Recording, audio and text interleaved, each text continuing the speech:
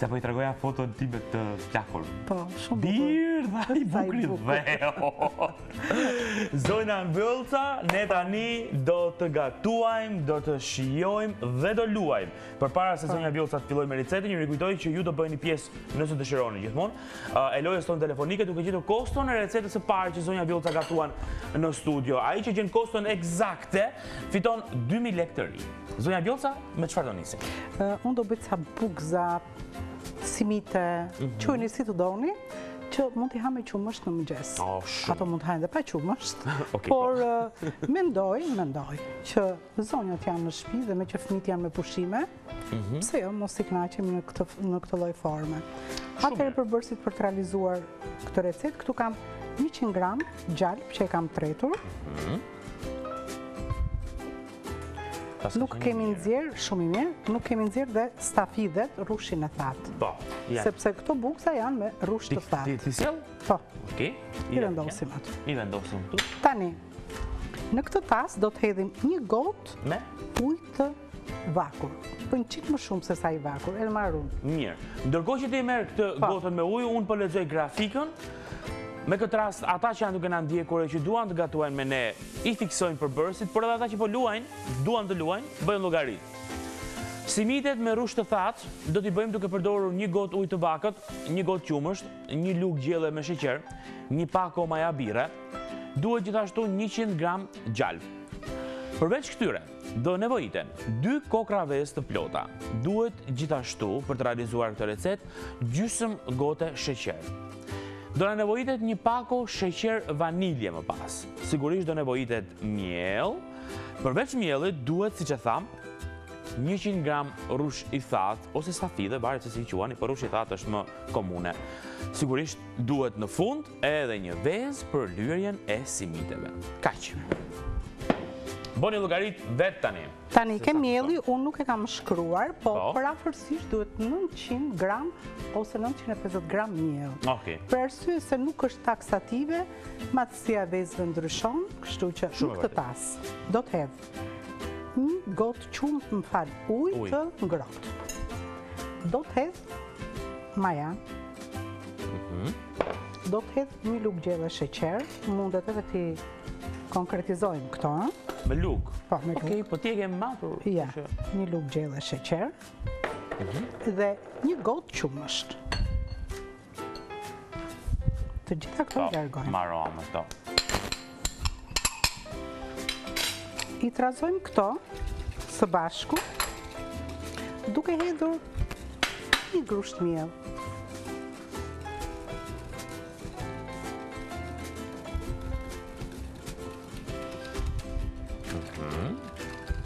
Derisa të shkrihen bashkë të lidhen. Po, derisa të shkrihen, do punojmë shpejt tani në këtu, sepse unë e kam përgatitur brumin. Po. Mbasi duhet 40 minuta që ai të rri të vijë. I duhet edhe një kohë që të pushoj rreth 15 minutash kur t'i bëjmë ne bukët, kështu që është një recetë që do kohë, jo mund. E largojmë, e vendosim këtu, duke mbuluar me një picet. Okej. Ja, e mbuloj për momentin. Tani këtu në një tas, marrim një tas tjetër? Një tas si puna e këtit? Si puna e këtit. Me që unë do prek brumin, mos t'i prek vezët. I rregulloj unë. Mi thyej këtu 2 kokrra vezë. 2.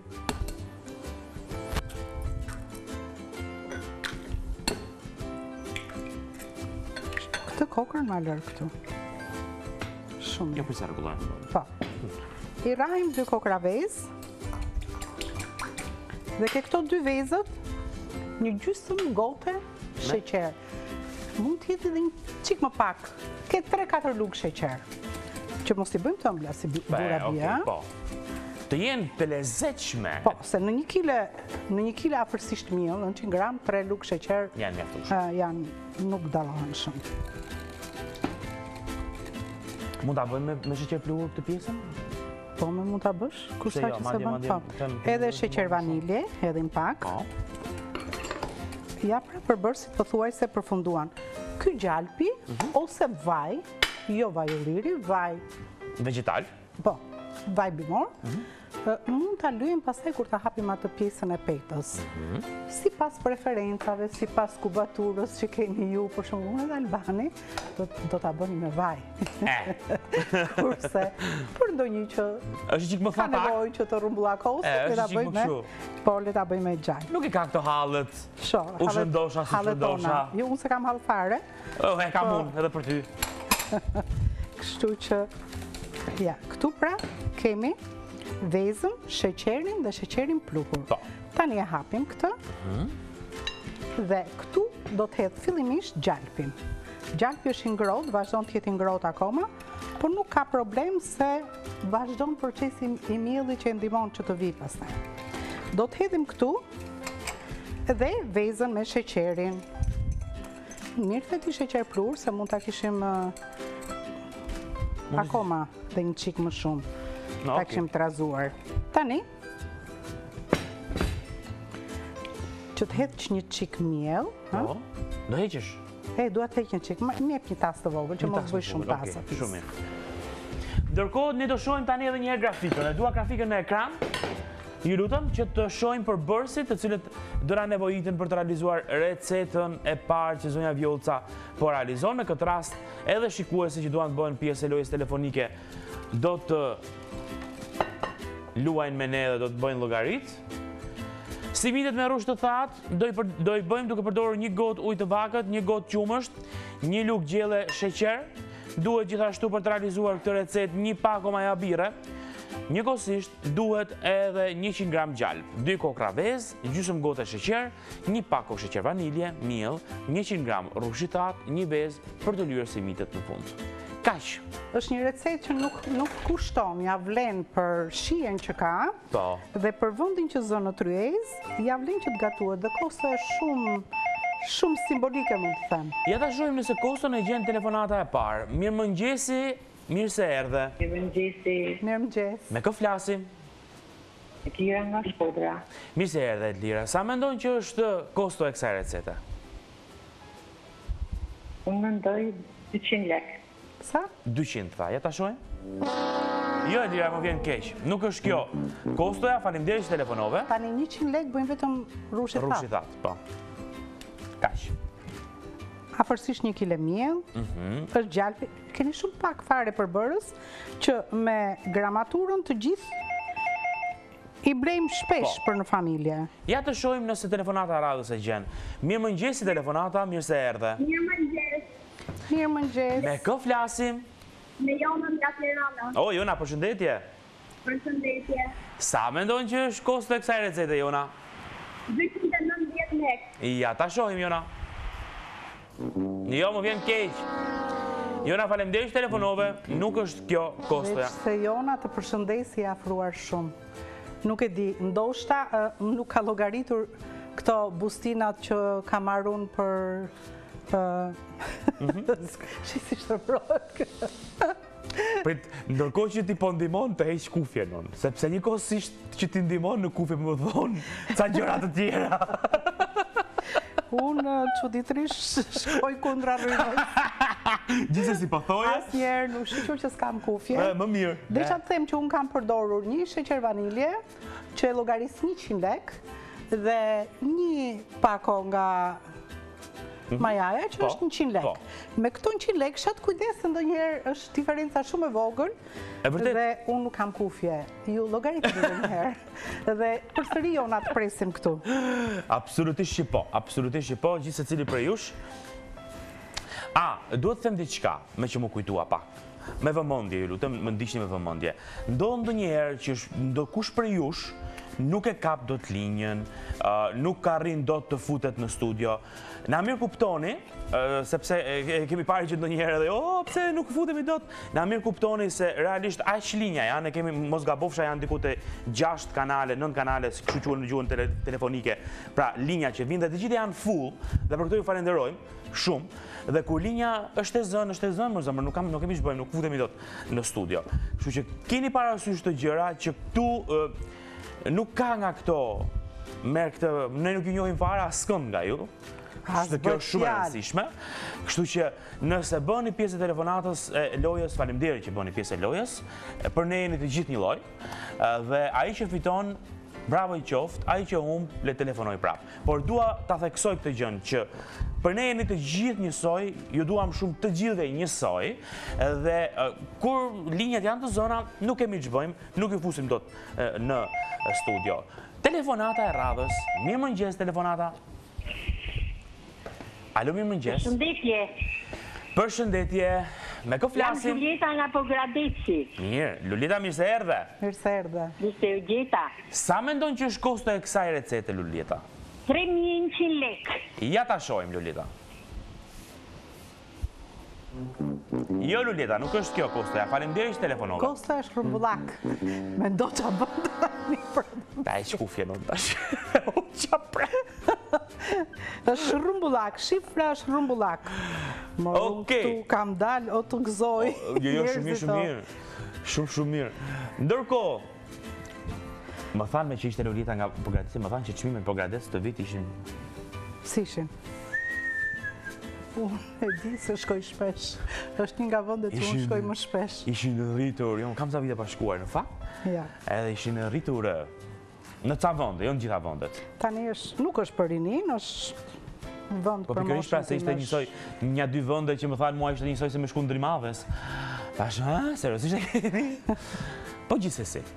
A është qyteti bukur shumë, no sa i bukur që është. Nëse keni bezdim mushkonjat, 1. Nëse keni bezdi vapën e madhe, 2, që na pret javën e ardhshme, më thanë, njerët ne, javën e ardhshme do ishte të merr, të shkonin temperaturat 40. Javën e ardhshme. Apo këtë javë, jo këtë javë, këtë javë, nga mesi javës edhe javën e ardhshme. Domethënë, fundi i Korrikut do shkonin temperatura 40 e Kacafiu. Dhe unë i shkreti do zonoj Rrez diku në fresk, se përballoj dot. E unë i kam planifikuar në fresk të shkoj. Mirë, shumë mirë. Rrofshin kondicionerët, bekuar qoftë ai që shpiku. Do ta punojmë brumin ja 5 minuta. Unë sigurisht nuk ta punoj 5 minuta, se e kam punuar. Këtë do ta lë për model. Ja. Por brumi duhet të jetë elastik, dhe i butë, jo i fortë.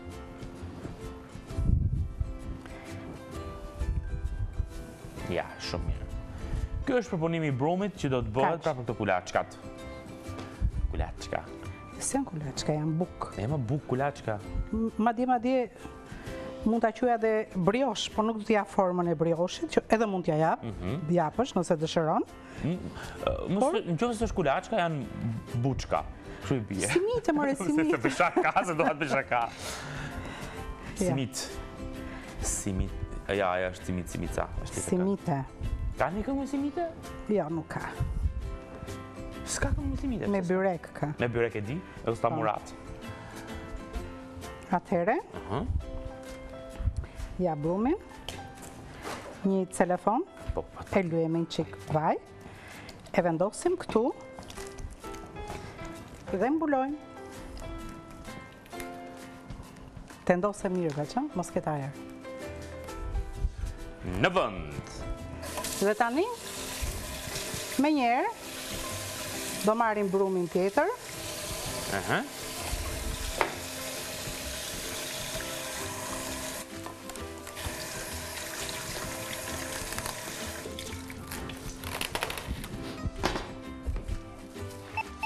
Shumë. Telefonata e radhës. Mirëmëngjesi telefonata. Alo, mirëmëngjesi. Mirëmëngjesi. Mirë se erdhe. Me kuicin, losër. Pa tjetër me kuicin, mirë se erdhe. Mos është 3.000 lekë të vjetra? Edhe një herë, nuk e dëgjova. 3.000 lekë të vjetra? Ja ta shohim. 3.000 lekë të vjetra është. Bravo. E ke gjetur. Tani do më thuash emrin pak, se s'ma the emrin në fillim. Ta shem nga Vlora. Si? Ku mund t'i trej se jam invalide? Ku mund t'i trej Prit, një sekund. Tani, emrin ma thuaj fillimisht, se do duhet ma thuash emrin. Mos e kalon ke regjia. Jo, nuk e kalon të regjia kam. Emrin, të lutem, si quhesh? Salut Abili. Okej. Mirë se erdhe një herë. Faleminderit që telefonove, faleminderit që u bëre pjesë e lojës. Ke fituar 2000 lekë tek studiot e Report TV-s. 20.000 lekë të vjetra. 20.000 lekë të vjetra, 2000 lekë të rinj. Jam nga Vlora, nuk mund të vi dot, jam nga Vlora, jam invalide, ku mund t'i marr? Atër do flasësh për produksionin, do merren ata, sepse kjo është një gjë që e zgjidhin ata. Faleminderit që telefonove dhe që fitove dhe që morë pjesë e emisionit. Faleminderit shumë, ditë të mbar, do merren të produksionit, do të telefononi dhe do komunikoni bashkë, sepse këto janë detajet e cilat ne nuk japim live, janë pa nevojshme. Gjë e zgjidhshme është edhe ajo. Absolutisht që po. Mirë, zonja ka fituar 2000 lekë edhe sigurisht që janë të saj. Pra, 20.000 lekë të vjetra. Tani, brumi ka ardhur, urdhra. Ky është brumi që kam bërë unë më përpara. E hedh këtu, shumë pak miell. E punoj shumë pak. 20 minuta i do se s'bën, a? Po i do 20 minuta. Mi jep që katë rolonin që është aty poshtë. Atje poshtë, këtej. E do okaina për rolonin? Roloni. Roleone. Shumë bukur. Tani, unë mund t'ali edhe një qik fare, që të vinte, do hap tani një pejt të trash me një trashësi 3 milimetra, se 3 centimetra. Një tepsi do më marrësh ti mua? Çfarë tepsi do? Nga ato 4 orët atje. Ku? Ke rafti. Po cilat 4 orë? Se ke shumë 4 orë ti atje. Të më të cektën. Më të cektën, ja ka shumë. Po. Që është e furrës, a?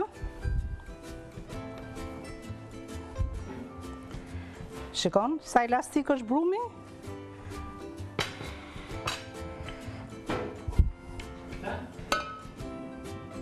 E cektë është aja, është 4 gishtë të trash. Po më të cektë ka... E furrës kaka.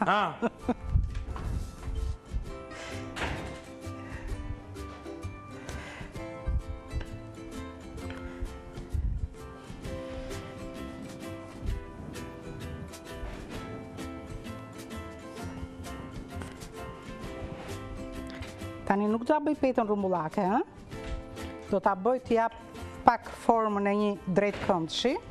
Këtë? Po. Është pak e trash.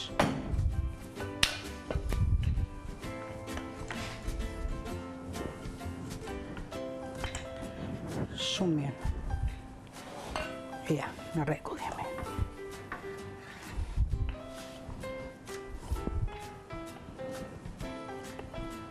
Tani, do marrim pak gjalp që t'jetë i butë, ose vaj, zgjedhja është e juaja, po sigurisht ne këtu bëjmë më të mirën.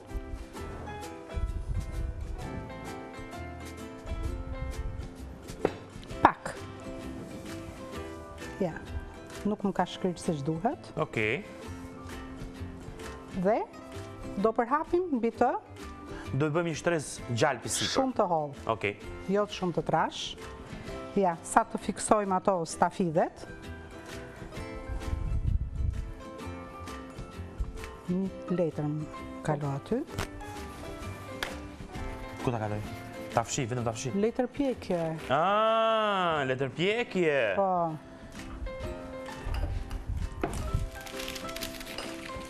Kjo besoj është okej, a? Se kemi disa llojesh. Po, kthej nga ana tjetër që të rrimë më mirë. Po, mirë, okej. Shiko, edhe me duar mund t'i japim formën që dëshirojmë kësaj, ë? Tani, merrim stafidhet. Dhe hedhim stafidhet tek buka.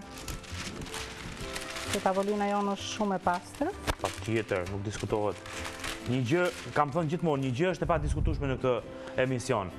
Thikat dhe pastërtia.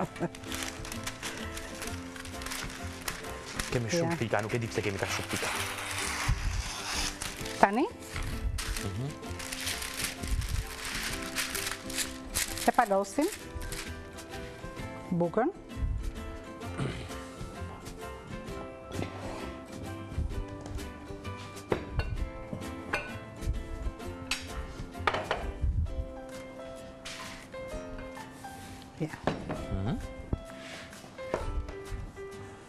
O, vezën.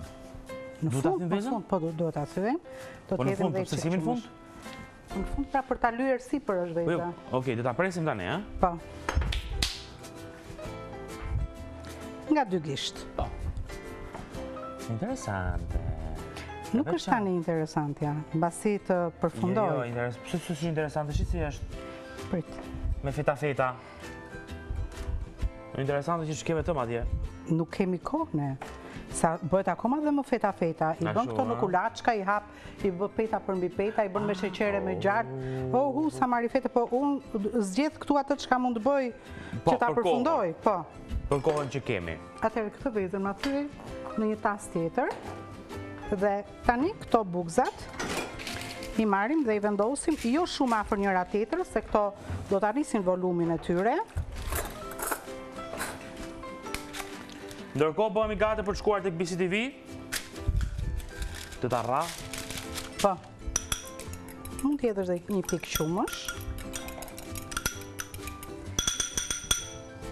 Ku qumështi? Qumësht në frigorifer. Edhe një pikë fare vaj.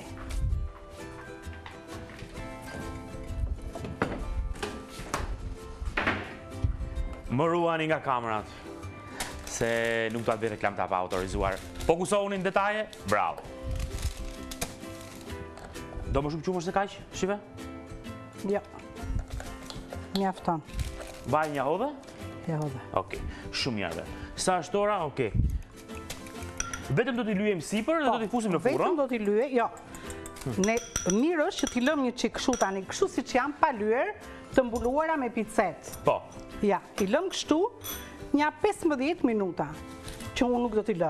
Mbasi të kalojnë 15 minuta, sigurisht ato i rrisin volumin e tyre, më pas i lyejmë dhe i vendosim në furrë. Unë nuk e kam në dispozicion këtë kohë, do t'i vendos të fryen sa të fryen. Aq sa t'jen. Shkojmë tani tek BCTV për të parë ofertën e radhës, se kthehemi pas pak.